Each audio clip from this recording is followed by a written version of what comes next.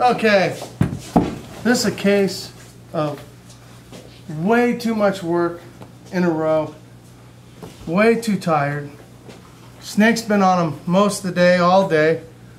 I like full boxes. There's some small mainland that laid.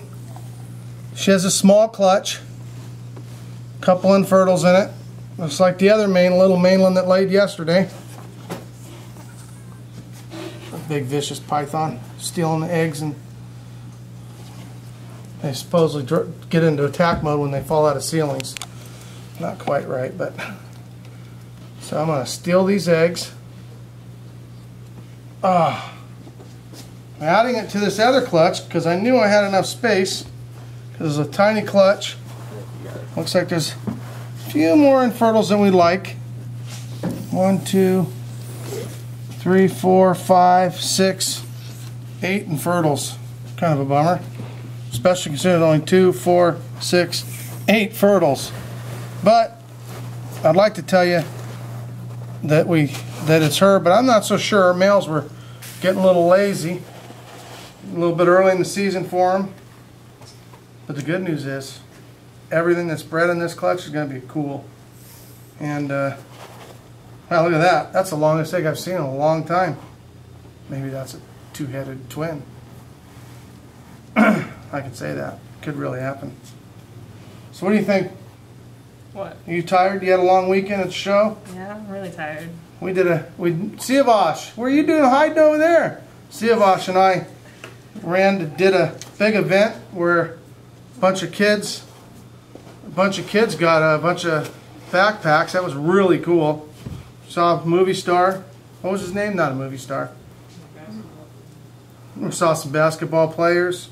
I was up in LA, and there was a lot of kids that from inner city kids that got a lot of cool stuff, and they got a whole lot of pythons. I'm going to put this little girl away. Mainlands don't have to be gigantic. She's 4 years old. I've seen such few eggs, I was worried that she was retained some, but I don't think so. She looks fine. I'm going to slip her back in her cage. So that's what a slug looks like. So a nice fertile egg and a slug. So you see the slug is smaller. It's a little bit discolored, if you can see the color difference. And then it's shorter, and it's usually got pointy ends. But that doesn't always mean anything, because look at this. This one's a slug on one side and fertile on the other side. And the last two of these I showed you guys hatched. So they're not always full size, but you know what? They get full sized. Just takes a little bit of time. So we're going to go see if Mr. Kipling, or Mrs. Kipling, whatever you want to say, wants to eat some. Of course, if you've seen the show Jessie, you know what I'm talking about. So we'll go feed that to her. So there's a mainland. They don't have to be gigantic. You just make them gigantic if you want to. So I'm going to put this girl away, and hope you guys enjoyed the little mini video with the mini clutch, stacked on a mini clutch. See you guys later.